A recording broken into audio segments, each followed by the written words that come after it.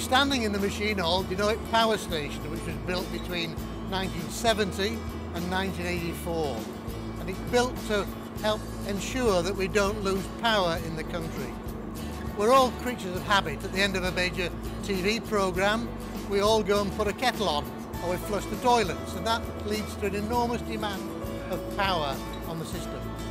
So Dinorwig was built to smooth that out by storing water up the mountain and allow it to flow through significantly large tunnels to generate power for the turbines we can see below us.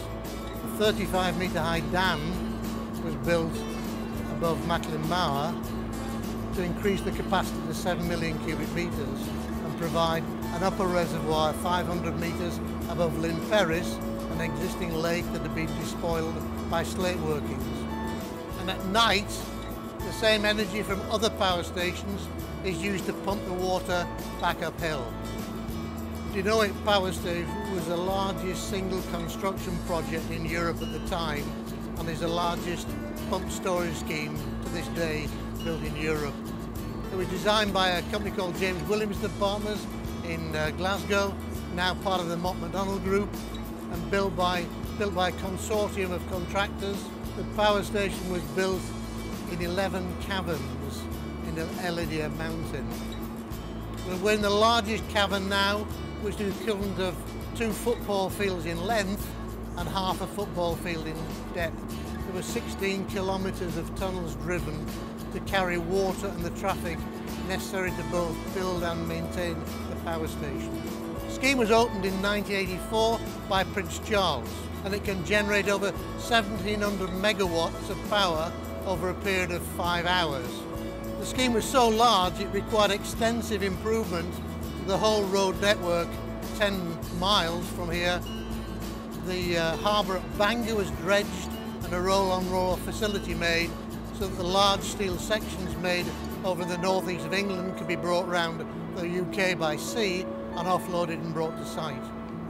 Sustainability was a key requirement at the time. Fish were caught in the local Lyn Peris, the local lake, and restocked into other lakes. Spores were collected from the existing hillsides and stored for resowing and growing to plant on the dam and the upper works. Cables were laid underground, so the power was taken 9.5 kilometres away, so not to despoil the local environment. It's one of the most significant civil engineering projects built in the UK over the last 200 years.